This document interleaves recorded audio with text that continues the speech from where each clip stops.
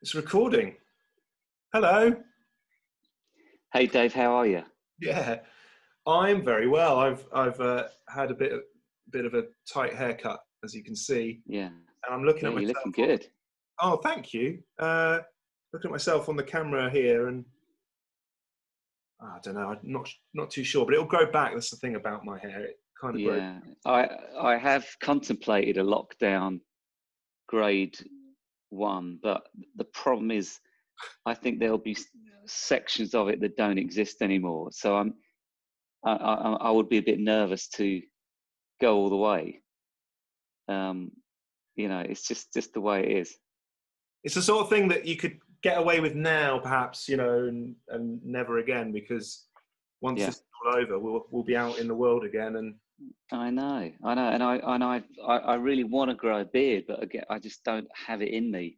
Don't have the I've manliness never to grow seen a beard. more than like a 4 o'clock shadow. Have you ever done it? No, see, she's pretty hot on that. She won't go near me if I don't shave.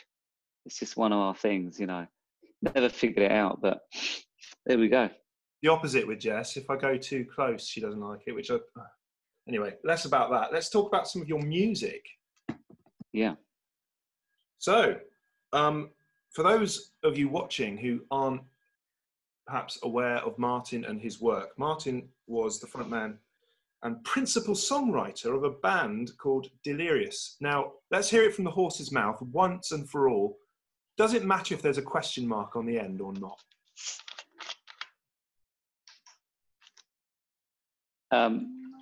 This internet is crashing. I'm going to go to another room and see if you've crashed. Oh dear, I'm sorry.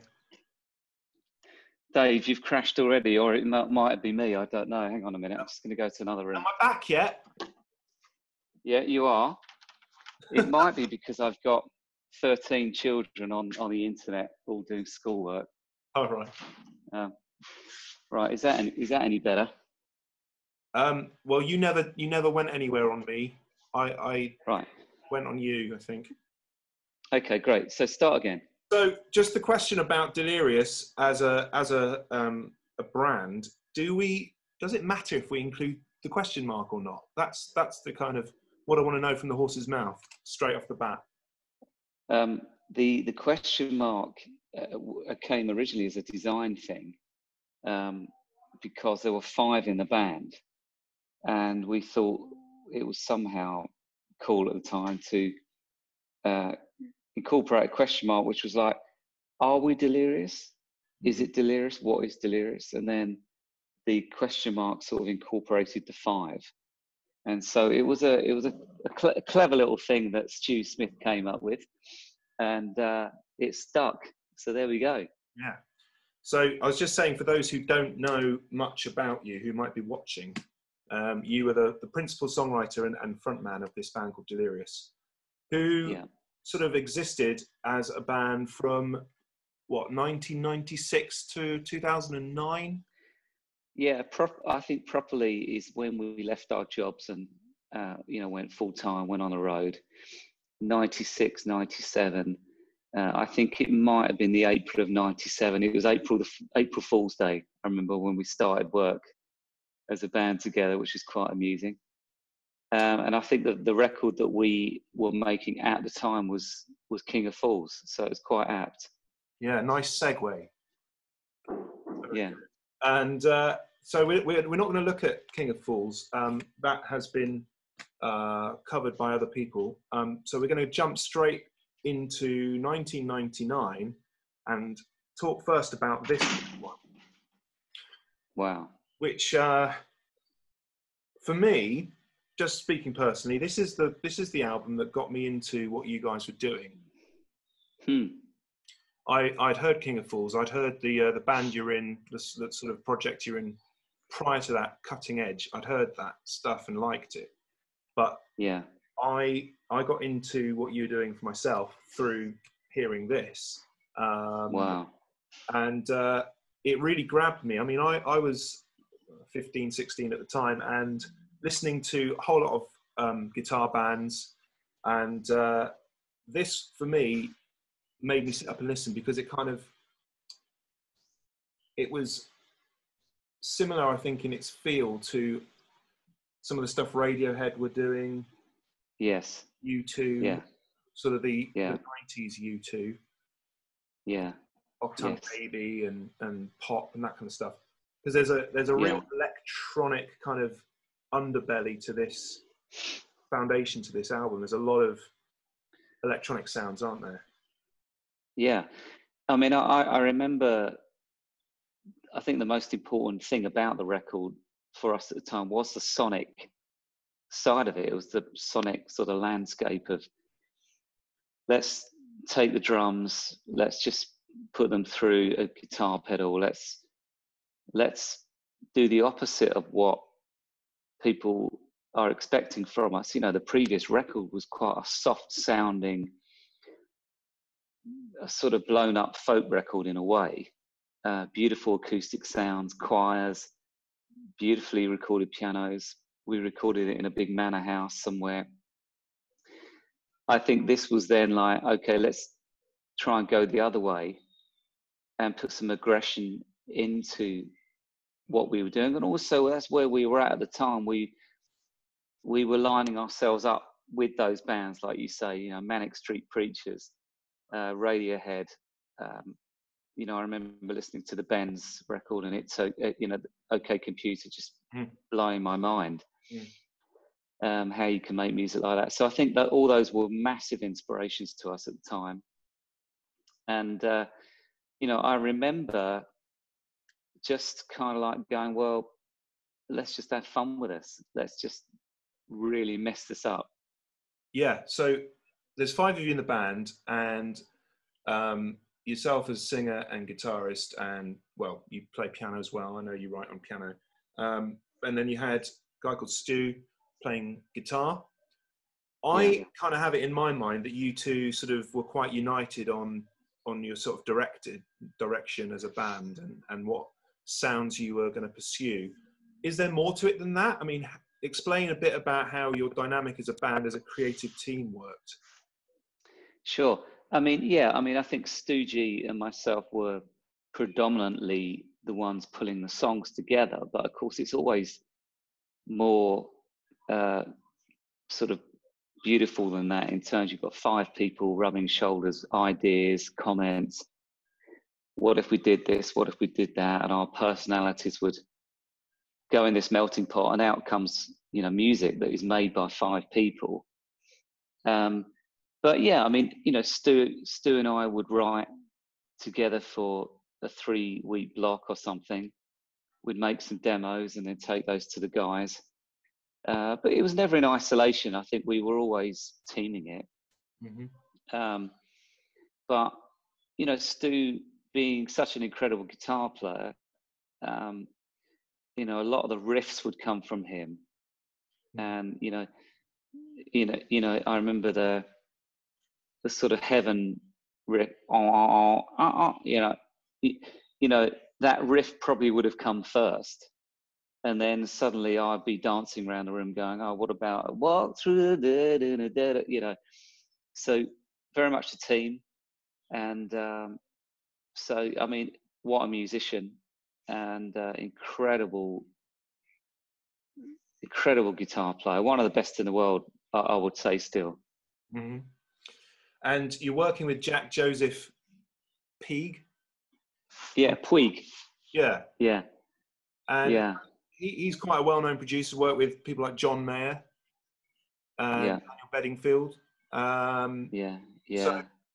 So what was his role sort of with this project? What would the difference be between the finished product and the sort of the demoing sort of level that you were just talking about?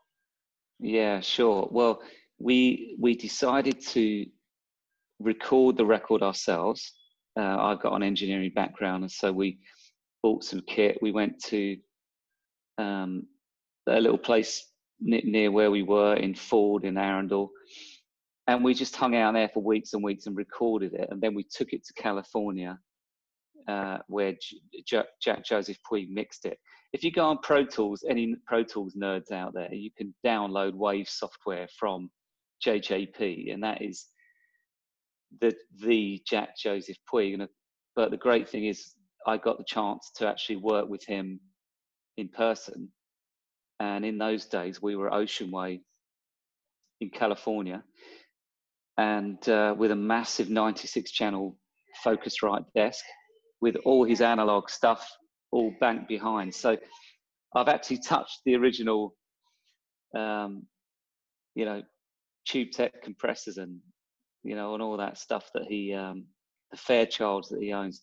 So anyway, that's a bit nerdy, but well, if I his remember sound was incredible. With him, I think he he buys a new channel strip for almost every channel setting he's ever used, and then keep it like that. Yeah, he was an extraordinary guy, very eccentric. He hadn't worked in our genre a lot. I think he was very, very suspicious that we were kind of like a Christian band or whatever you want to call it, because we come out of the church scene. He was really suspicious. He worked on everything from Rolling Stones, Google Dolls, everything, you name it. And then there's little us from Littlehampton say, hey, can you mix our record? And we sent him a song and he was like, fair play, let's do it. So he actually transformed the record in the end. I think he brought it, all I can say is he brought it louder and more to the front. And, you know, I mean, the mix is unbelievable. Probably the best mixes we've ever had in a sense, apart from in recent days with Sam Gibson. But that was a real experience. And I think he put his stamp on it and made us believe in the record more. You know, he'd be saying, this is really, really good. And when you hear it from someone that is doing everything, it gives you great confidence. Yeah, I bet. And then a few years later, he made one of my favourite albums, which is Heavier Things by John Mayer, which is gorgeous. Yeah. Quickly touch on a couple of the songs on the record. So you've got this kind of this opening salvo, should we say, of Mezzanine Floor, Heaven, and then Follow.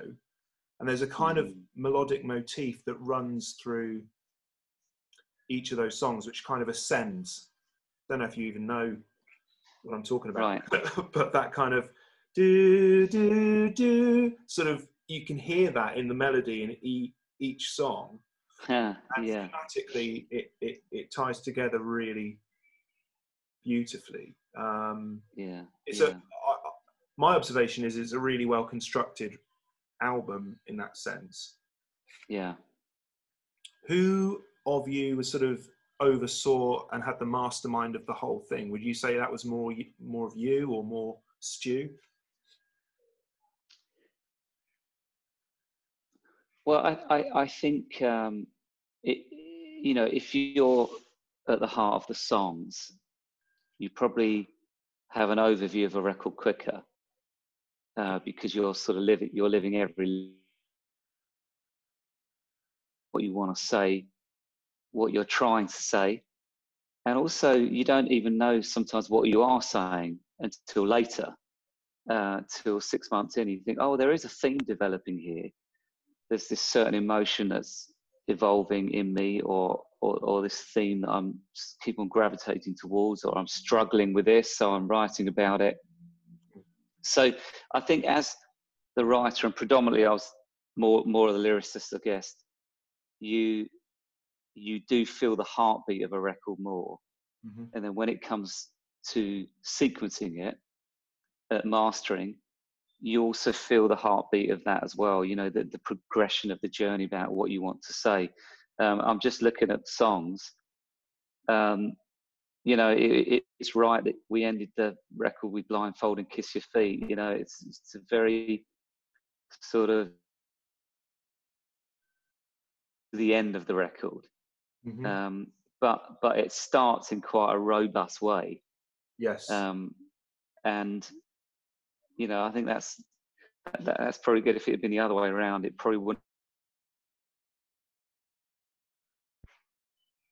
So the last four songs have always struck me as a kind of a sequence that works really well as well. So Beautiful Sun, Love Falls Down, Blindfold and Kiss Your Feet. Have you got any clear memories of writing any of these songs? Anything that makes you sort of, if you think about this album, what songs do you immediately remember writing?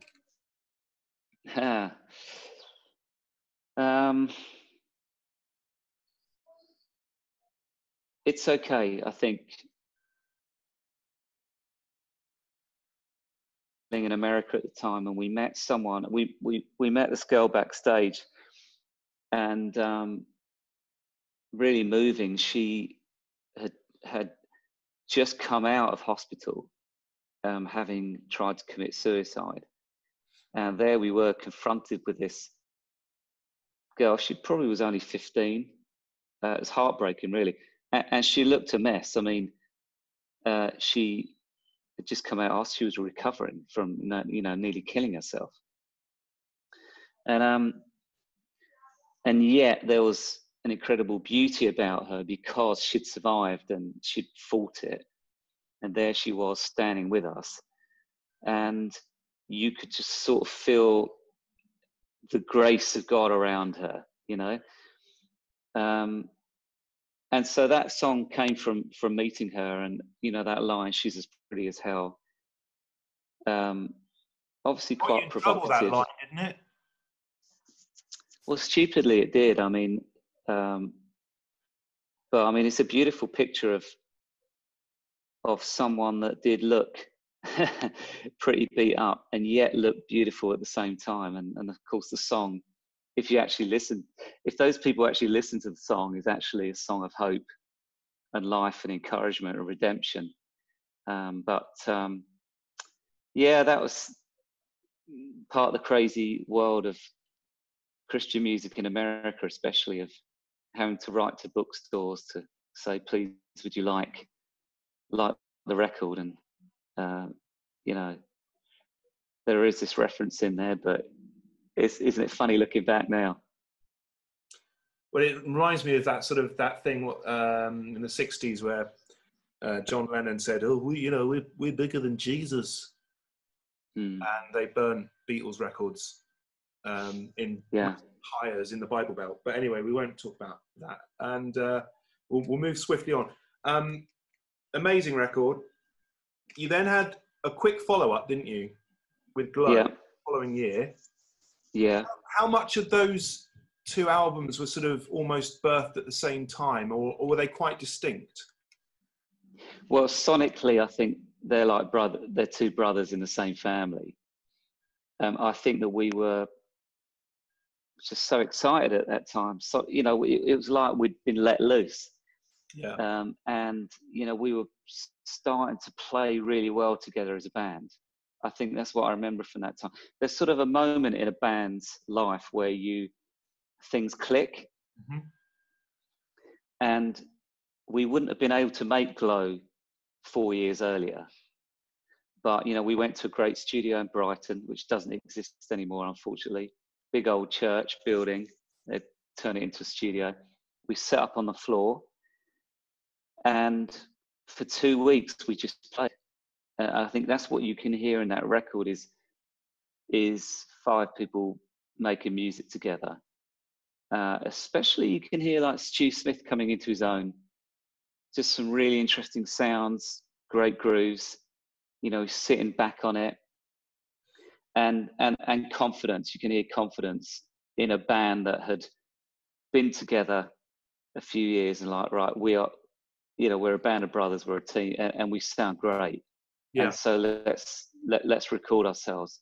And we had an interesting engineer on that project called Charles Zawicki. A guy called Ted T helped produce it. And again, I think you can just see that those two people around us were opening up doors for us. Yeah. It was the first time they forced Tim to go on a Fender Rhodes and like scrap all his digi-gear, all his D50s, synth sounds, pads. It had all gone. He was like, no, we're not going to use that. Everything was a Fender Rhodes through guitar pedals, weird stuff. And I think It's crazy, but I mean, I don't. Is there a record like it in that sense? You know, it was just an expression of life and like a bomb going off. Really, Yeah, really exciting. it sounds, all the things you've described to me, like a band being let loose, and the creative freedom I think you found, because there's those segments between songs that are more instrumental and sort of expand on some of the ideas in the songs, like Jesus Blood, and then you've got that sort of amazing string section that follows it and closes the album, I think. But like no one was doing that, certainly in the scene Yeah, it came from. But it'd be true to say that there was a focus again, perhaps congregationally, in those songs on Glow. mm. And then again, pretty hot off the back of Glow, you're back in the studio, and the following year, this one comes out. So I've got two CDs here, because there's the English or the UK release, which is called Audio Lesson Over, which I'll get you to explain in a second. And then there's the American release of a very similar bunch of songs, but with I think a few that are different, called Touch. And they're sort of, yes, you know, very closely related, similar in lots of, but I think slightly different mixes and things on the American one to the English one, and different running order. So I think Chuck Zwicky, that you just talking about with Glows, your engineer, Charles Zwicky, he went to produce this, didn't he? He did, yeah. So this is a crazy one, because a lot of people, I think, that I was aware of at the time, bought it, rushed off to buy it, and off the back of Glow, really, and were very surprised that it was so different. How would you describe approaching this one? Well, again, we were always ones to change, but we got Chuck in. We decided to record on 16-track 2-inch tape. So we were, again, going away from the computer, cutting stuff live to tape. So you can hear, again, there's less on that record. There's less stuff on it. It's drums, bass, electric, you know, it's more basic, but really well recorded. It's crunchy. You know, we had to cut direct to tape. So you can hear that in there. I don't think all the songs were great, in my opinion. I think they could have been better, but there are some really great songs on there too. What are your what are my favourites? Well, I've forgotten what's on there. I'm just going to look it up. Let's quickly look at these. Waiting for Summer, Take Me Away, Love Is the Compass, Alien, Angel in Disguise, Roller Coaster, Fire, There Is an Angel, Twice Called Gasoline, A Little Love, Show Me Heaven, America, and Stealing Time. That's the Audio Lesson Over version. Yeah. You've got Touch as an additional track on this one. On the American one, yeah. A lot of these tracks sounded great live, actually. I remember them sounding really tough, like proper, you know, we were growing as a band, the crowds were getting bigger. Songs like Fire, Take Me Away was sounding big live. Stealing Time is beautiful. Yeah, some of these cuts are really heavy, like really fuzzy bass, right up in your face here in the mix. And I know. Really heavy, fuzzed out guitars as well. So I remember seeing you live at the time, and it was a much heavier experience than we would have seen a few years prior to that. I know, and I think that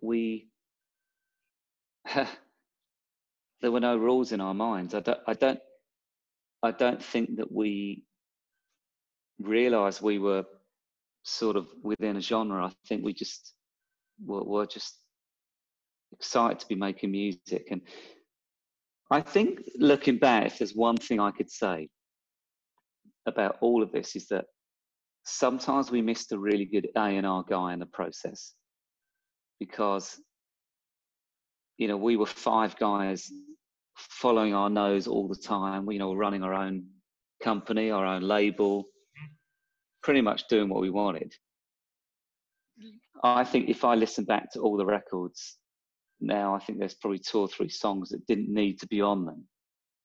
Personally, you know, we could have trimmed them back or saved them or rewritten them. But that's just my own personal opinion, being super critical. Or maybe someone to say, hey, I think that song just needs a little bit more time to finish it. Let's push it over the edge. But, you know, like, you're learning as you're going. I mean, it's only when you look back do you realize those things. But at the time, you're just throwing all this stuff at the wall. Some quite psychedelic stuff on Audio Less Nova, and it almost sounds like some of you had been listening to the sort of late 60s Beatles. There's that kind of, that harmonium sound in there, and string sections that are almost quite whimsical and like George Martin style. It's funny how English this one sounds in that way. Songs near the end that are quite strange. Like, what is Bicycle Gasoline? What's that about?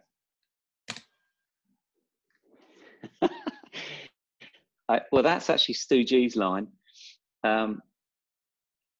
What a brilliant title. I mean, of course, a bicycle doesn't need gasoline. So he runs on bicycle gasoline, and something about violence in there.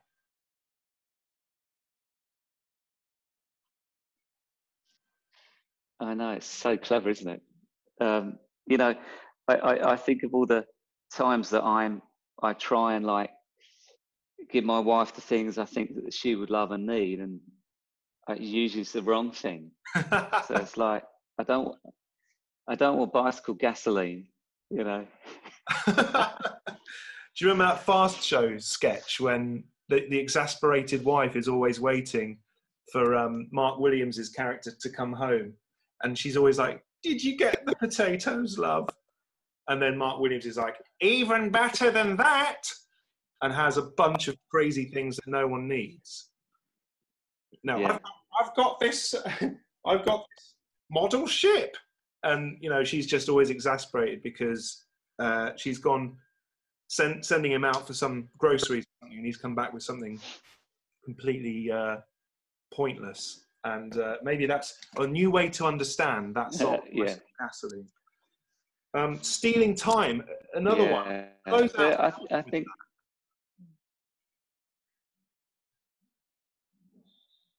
Yeah, it's beautiful. Another Stu G song that originated in his head. The idea of, you know, to get to make sense of things, to capture the beauty in the day, to do something great with your time. Mm-hmm. You have to. It doesn't come to you for free. You've got to go and steal it. You know, you got to go and be a thief and take it off the shelf and bring it to you. And you know, because time just disappears. Time is expensive. And so, and we were busy as a band. You know, we were away a lot, all had kids, married families. So I think it was a great, you can sort of hear the yearning in there of, wow, our lives are like going so fast. And we've got to consciously steal time from each day to be with the people that we love. So yeah, important song. I think with all these songs, you know, 60% of them just go under the sort of radar of the general listener. But I think now people, hopefully years on, have got ears to hear that there's some amazing sort of messages about life in them. Yeah, and musically, I was listening to this last night, and I think it could be some of Tim's best stuff. There's, I think, on Angel in Disguise, there's this kind of piano breakdown in the middle of the song, and there's sort of flutes in there, and it just goes into this pastoral little sort of segue, and Tim's just opening up. He's just playing beautiful piano.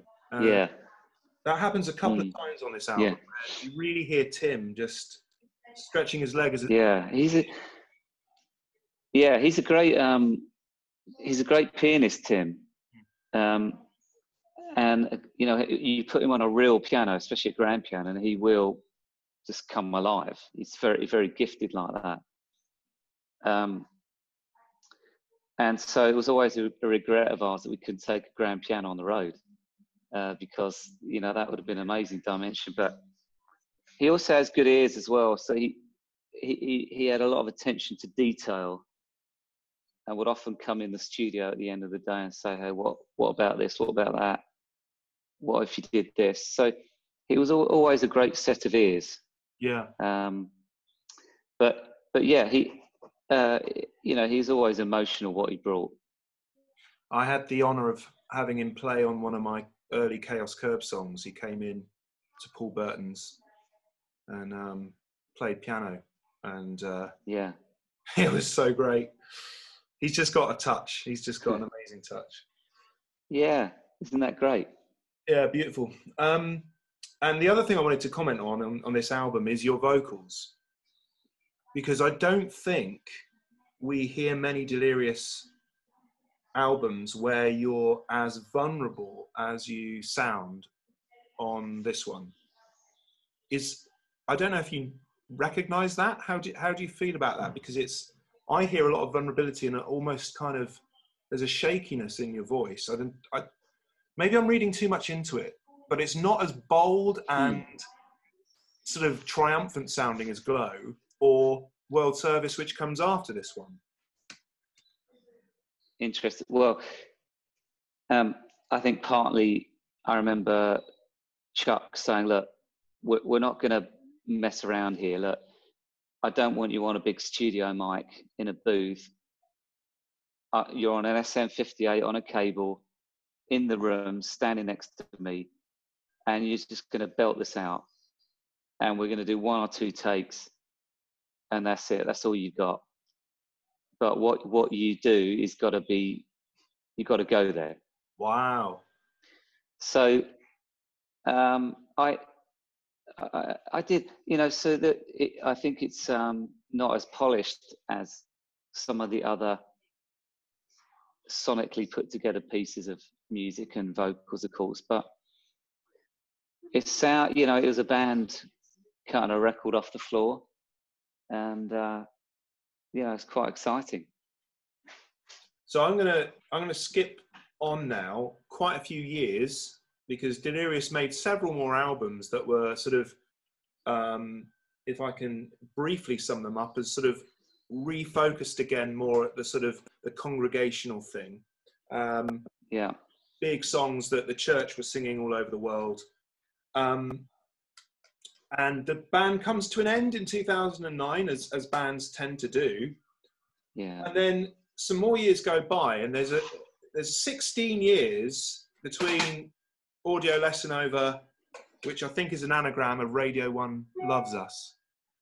Yeah, quite cheeky, because of course they didn't love us, so it was quite a cheeky album title. 2001, and then in 2017 this one emerges after a few years of kind of being incubated and dreamt up. And Army of Bones is sort of another one of your not secret, but sort of less known works. And I have a personal attachment to this one, because, you know, I shared a lot of this journey with you, and it's hard to be hard to be objective about it for me. But I hear a link here, the sort of the journey that you leave off on here with Stealing Time, I hear being picked up in a way, and I said this to you just before we started recording, but Stealing Time is in the same key as Don't Be Long, which kicks off this record, Army of Bones. Interesting, yeah. And there's this kind of amazing, for me, like an amazing link there, because I listened to one after the other last night in preparation for this interview, because I'm a... Well done, yeah. I'm a pro, I'm not, but you know.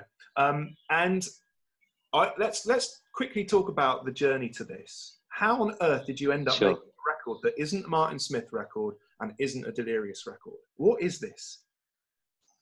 Well, I mean, obviously the band ended. I managed to start to gather a great team around me, a different set of guys, younger guys actually, a lot of who were just starting out. Thinking of Ruben Haas, and I would say a good drummer, but needed time and experience to go to being a great drummer. And of course, he's one of the best drummers in the UK now. So just, you know, that's a message to all musos out there, is that nothing really comes quickly in terms of honing your skill, talent. You know, in the end, it becomes more about what you don't play than what you do play. And so, you know, I went on the road with these guys, Johnny Bird, Steve Evans. We did a lot of stuff in the church gospel scene. Of course, that's one of the things I love to do. But because we're a bit of an odd bunch, a lot of wildness in there still, we thought, well, you know, start a band. Let's call it something different. Let's make some music that we would love to make. And so we went in the studio, the four of us, and it is literally a 4-piece. You can hear it's 4-piece playing those songs. For me, I had lots of songs in me which I knew I couldn't do on a Sunday morning. And I would say that it was this song is really, this whole record is a love letter to my wife.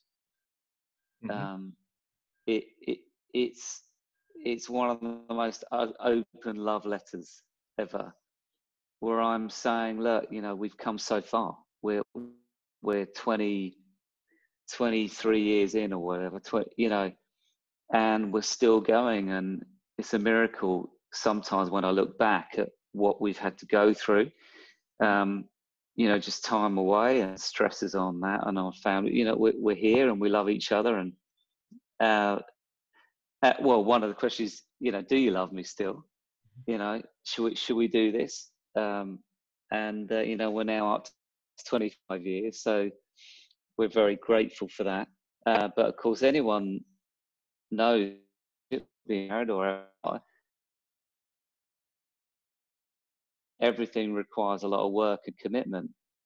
And so all these lyrics are about me saying, look, I desperately want to hang on to this. I desperately love you, but I'm really painfully aware of my own issues and, you know, stupid things that I do, which can sometimes jeopardize what we have. And so I hope that in the end, you know, it will be an encouragement to some people. Again, I think if you've got ears to hear and you dig deep into it, in some ways it's some of the best work I've ever done. Some of the most honest songs I've ever written. You know, I felt like I needed to take the mask off and just sing about what was really on my heart.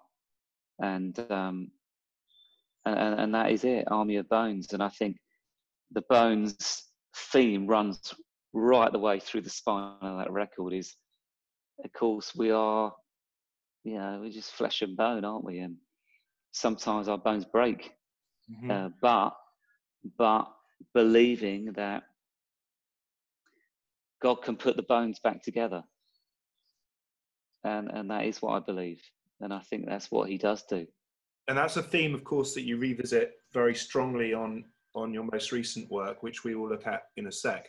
But just to jump in on a couple of these songs, because again, there's a heaviness in this music that we hadn't really heard from your songs for a while. Not just sonically heavy, but lyrically heavier as well. So, Dead in the Water. Yeah. What's that one about? Well, it's a picture of sort of how you'd imagine if you were drowning and you're sort of going down and you're looking up at your life that once was, and you're seeing it all up there, and desperately wanting someone to pull you up. So that song is all about that. Of are we going to make this through? Is what's happening here? I'm sure a lot of us could identify with that sense of losing grip and going down and down, and then not quite sure what to hang on to, who to hang on to, trying to make sense of your life. I think there's a line in there about, I see a movie playing out or something. My life's like a movie. And I think some of us have that sense of, you go through life and sometimes it is. It's you're like watching a movie and it's of yourself, and you wish it could be better. It's a cinematic album in as much as it's got this grand sweep to it in the production and the kind of the imagery. I think I remember talking to you about music videos at the time and about how we could almost do a sort of concept film around it. It could easily be a soundtrack to something. But then you got songs like Batteries, which sounds really bleak. Like some of these, like, take my batteries out, it sounds like a person who's very tired. And of course there's a twist in the lyric, but there's a real vulnerability to a song like that. I think is what was there any kind of self-limiting on how vulnerable you were going to be on this record? No, not really. I had a great guy producing this record, a guy called Geth Pearson, a Welsh guy, and he wasn't from my world or church or nothing. He's just a great producer in his own right, and he came at it very intentionally, like, I need every single lyric you're singing to make sense to me. I want to believe it. I need to believe every single word you're saying, and if I don't, then we're not going to use it. So don't dress it up. I want to hear, I want to hear what you got to say. So I fell in love with Geth, actually. All the double track vocals, all the layers. I mean, we spent hours and hours. It drove me nuts. Layering vocals, just sounds, and so he brought that very much that tone to it. Also, it's the first record we recorded in 432 hertz. So normally, for years I've been recording 440, but it's a slight pitch down. It sounds a little bit dirtier, a little bit more vinyl-like, and I really like how my voice sounds in 432. So we were experimenting, and he was pushing me hard to sort of like, come on, let out what's in there. You've lived this life. I want to hear about it. There's a cost to this record. I'm not talking about financial cost. I'm talking about artistic, I guess, and personally on you. When you look at this now, a few years later, what emotions do you feel? I'm really proud, actually, of it. I'm proud of the guys. I think we're all proud of it, the four of us, because I think a lot of and I don't mean this in a bad way, but my experience of a lot of Christian music is that it's built for that particular consumer to consume and help them. It's got to be theologically correct. And I love all that, and I'm a part of that world. But I think where the bravery was in this record was just, but there are certain times as an artist you have to tell the truth on how this all works for you. And sometimes I can't say all that I want to say in that particular genre because it doesn't work. And, you know, this was a real chance for me to sort of open up another doorway and explain that, well, you know, just because I do this or do that, and you know, I can sing God songs that touch people. It doesn't mean that also there's a part of me that struggles in certain areas, as like with most people, with every person would. And I need to present this message of hope that I sincerely believe in. I've got to present the whole picture. I can't just keep presenting one slice of it, which kind of is a bit shiny and keeps everyone happy and makes my brand look fantastic. But I just felt like I needed to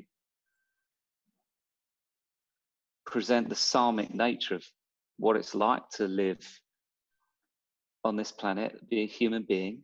You know, we aren't God. And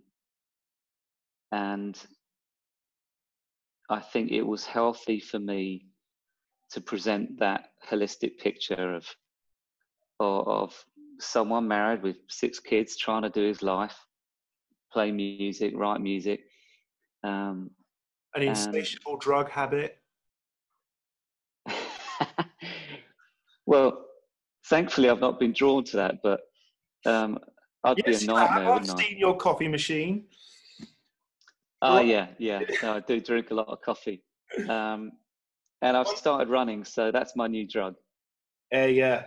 So my wife's biggest drug is running. Yeah. And then crack. I'm joking.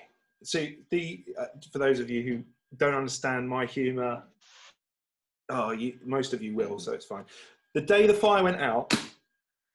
Oh man, that's a song painful to listen to for me. In all the right ways, I like painful songs. At the time all of this was happening, and you know, we were working together quite a lot, you and I was going through some stuff, and this song, it just summed up so much of that time for me. Why did you end the album with a song like that, and what is it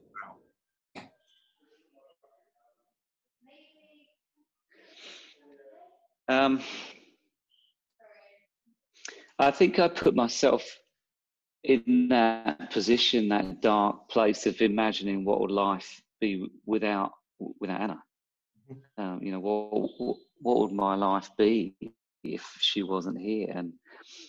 And it was incomprehensible. So it's as much as a warning, that song, you know, to sort of, let's not let this fire go out. Let's keep this burning, and let's celebrate what we have. You know, this is amazing what we have. So let's not take it for granted. We should dance together more. And hello, mate. You're right. Hello. You're right. Red food colouring. If we do, it will be. Yeah, you need that. I mean, it's brilliant, isn't it? Like, we, you know, the family dynamic is so powerful, isn't it? And of course, we all fight. You know, you got kids, I've got kids. It's a very real fight to keep that together. And I think that if you can, make it through, you know, through all the ups and it, you know, it's got to be the biggest reward in life, isn't it? The biggest prize to not bottle it too early. And you know, of course, I understand there's some very real issues. You know, I'm not saying all of that. You know, some powerful things that happen in people's lives, very traumatic things. But I think I'm more speaking to myself that, you know, I've got to stop myself being an idiot, and you know, and take care of the fire. Take care of that, and that song, you know, don't let the fire go out. You know, I'm responsible for that. It's not just going to happen. I can stay away from the things that get me in trouble to keep that fire going. And yeah, a great way to end a record. Yeah, very much so. Very the fade out on that track as well is a beautiful way to leave that record. I've had several friends on Facebook ask, will there be any more Army of Bones music in the future? I'd like to think there will be. The truth is, it was very difficult to sustain it. 4 guys playing in a club with, you know, 27 people, you know, all with families, and it was a really tough thing to sustain in our ordinary lives. You know, the problem was we weren't 16 just sleeping on the floor and driving in a transit. You know, we've all got other things going on, and I think it. So I'm being totally honest there. It was, but I think it will come again, and I think more music will come. There is one more song actually that's unreleased that I'm thinking of might slip out in the near future. Oh, is that an exclusive? Yeah, it didn't make the record, but I might just put it out for the summer. I think it could be good. Oh, you want to give away the name of it? No, I can't. I'd have to kill you, Dave. I've probably got it. Yeah, you've probably got it, yeah. Somewhere.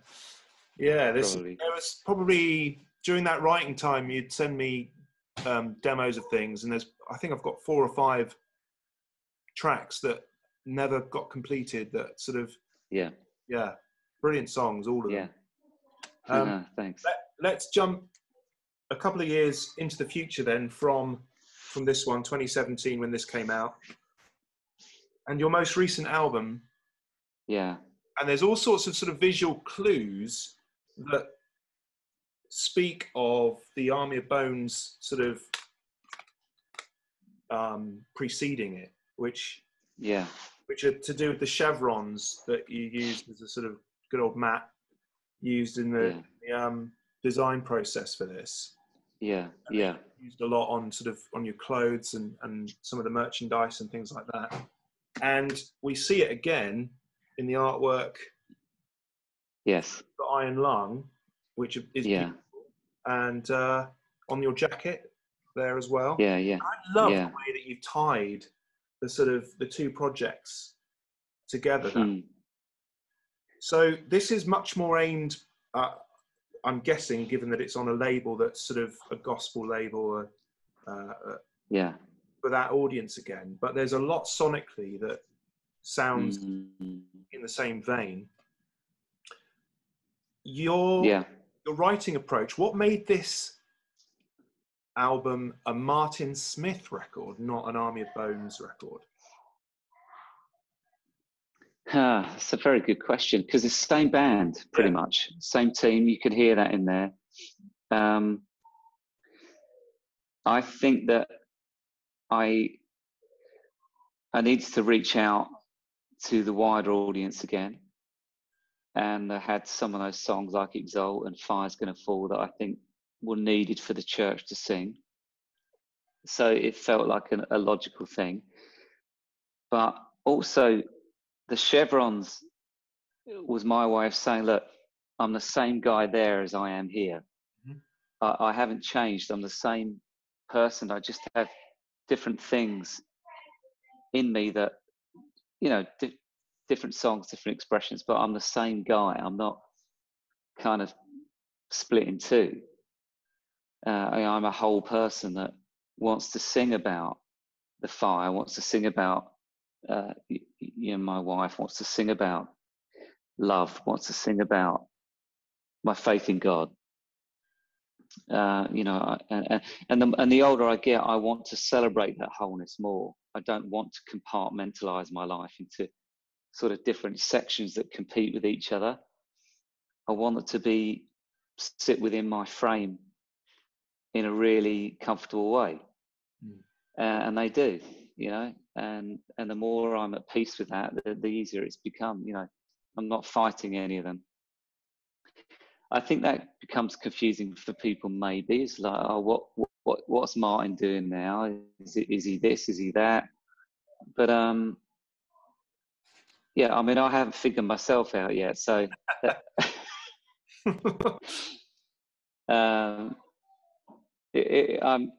you let music speak for itself, don't you? In the end, no, I appreciate that. But Iron Lung is my story. When I was a baby, I nearly died of respiratory problems and bronchial pneumonia, and so amazing for this time. Iron Lung was a weird song to come out a year ago, but now it sort of makes sense, really, that we have a world that's struggling to breathe, and of course it's so many layers to that, and we've got the challenge on the respiratory system and COVID and coronavirus, and but God knows. So and he breathed life into my lungs as a baby, and little did I know that I'd go on to be singing songs. So it's a great story. Yeah, there's a few songs on here that I feel like are kind of could be on an Army of Bones album. Runaway. Yeah. Always Be My Love. Kind of, in fact, which was a nice co-write. Yeah. A little co-write with you. Yeah, massive honour for me. The Always Be My Love, I think, was that was a runner for Army of Bones, wasn't it? It was around. Yeah. Not finished. It was a heavier version, and I slowed it down and made it a little bit more personal, I think, which I think was good in the end. Yeah. It's actually, we use these terms quite liberally, in terms of like in a worship contest, God, you'll always be my love. But of course, we know in reality that's not always true. We're distracted. We fall in love with other things. And so I think it's my way of saying, look, I want this to be true. God, my heart, but I let you down. But despite of that,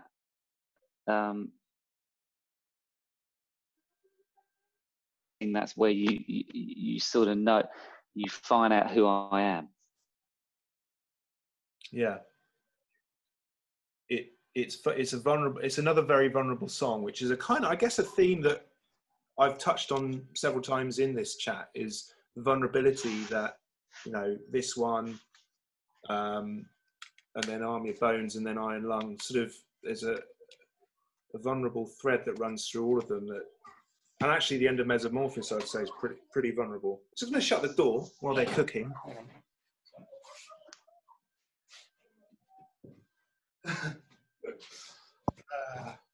Nearly done.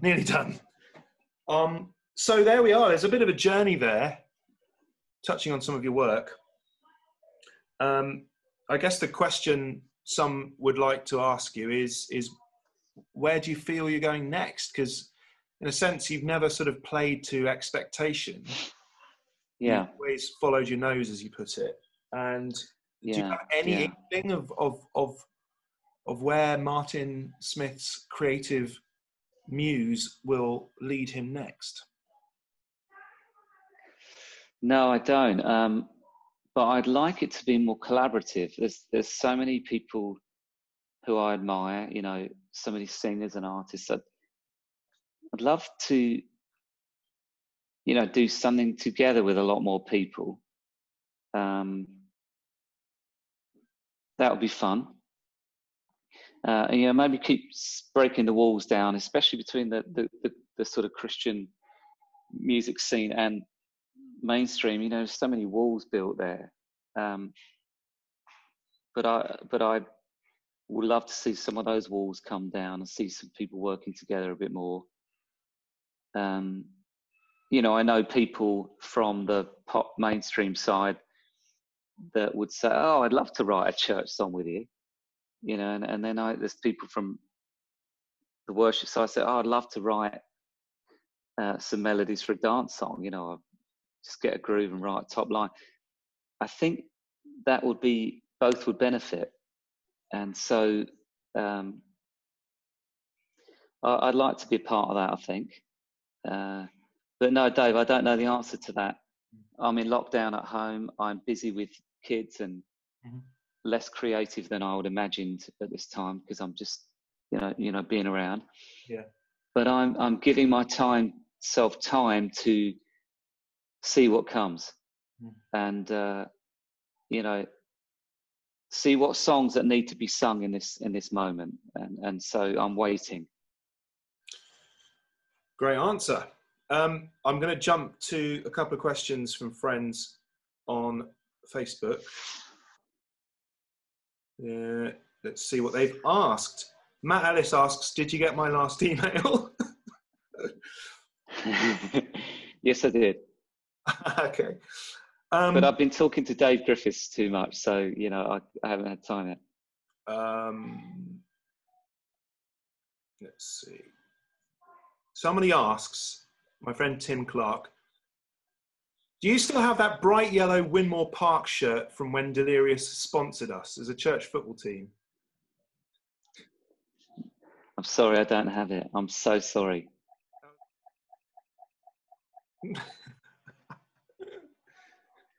Wow, that was dramatic, wasn't it? Yeah.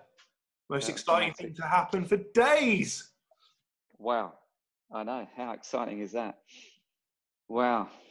Yeah, kids coming in, alarms going off. It's all very raw. I know. So my friend Chris Mears asks, "Could you ask Martin, when you were making Mesomorphis, did you ever feel like you wanted to be a regular / secular band without the expectations of the church?" Yeah, I think we did. But we also realized that we were church guys. You know, we'd come out of that. We were fully involved still in our church. You know, you could never take that out of us. And so, yes, we had ideas of becoming the next Radiohead in U2, but, you know, maybe our calling was different. And we just accepted that and just did the best we could. Thank you. That's great. Ooh, juicy question here. My friend Nick asks, "Can you ask him if Les Moyer and the like restricted the band's production and pressed the generic Christian sound button to amuse the masses, or did they have free reign like any band should have?"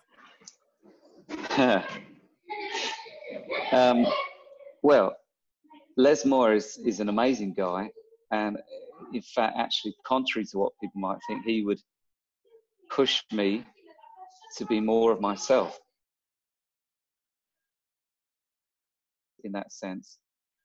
But yes, you know, there are people in the mix that are happy to let you record an album and then say, "Oh, can we have an acoustic version of it for a radio station in America? Because what you've done is a bit too angry or a bit too loud for them. So can we have and you think, that's fine, you know, I can do that." Yeah. But no, actually, the guys in the UK, I would say, are all very supportive and, right, let's get behind you. Yeah, thank you. Sorry about the controversial nature of some of these questions, but, you know, we're not trying to cast any aspersions. This is just what's come to me from Facebook. My dear friend Grant asks, Oh, yeah. do you think that the Christian record industry, as well as the church, should actively encourage musicians to take risks, experiment and forge new paths from a musical perspective? Or is it better that Christian/church artists are steered to create music that is safer and less edgy in order to achieve better commercial success and potentially reach more people? So Yeah. should Well, we take risks or play it safe in order to reach more people with a sort of a wider yeah, I mean, approach? yeah, I mean, that's a 2-hour answer, isn't it? And it all comes down to who you are. It depends what your nature is, what your calling is. I mean, I've got, so many close friends. If you go back years and years, my great friend Matt Redman, similar age. Yeah. Matt's calling absolutely was to write hymns that church people could sing, and he's done an incredible job at that. He wouldn't have said that he was an artist or sort of that way inclined, but just I want to write songs that people can sing. And I think he's been true to that. The fruit is amazing, and he's chosen that path, and I think well done. That's brilliant. For me, I've enjoyed the different aspects of artistry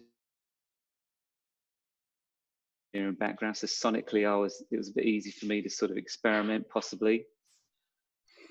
And we're all different, aren't we? And I think we'll be true to who you are, and I think that's all you can do, to be honest. Well, I've got one last question, which was very, very quickly. This is from me, what is people's biggest misconception about you?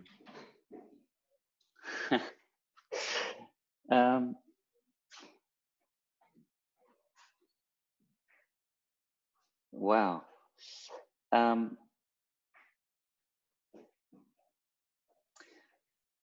Oh, that's a very good question. You'd have to ask people around me, but I'm probably more sort of grounded and down to earth and laddie than people will go to see Brighton play. I've got 2 sons, and that I'm probably more normal, yes, I can put some headphones on and put a guitar and I can become that character, but 90% of my life is just I enjoy being at home and doing all the jobs at home and being a part of my family's life. And so yeah, maybe, I don't know, you'd have to ask my kids that. Yeah, I think having got to know you, I was surprised in a good way by your sense of humor being quite laddie. Right. There's some very fond memories of things that have happened that have made us laugh, and it's yeah. I think there's a. All right, let's just leave it there. See you soon. Bye. Bye.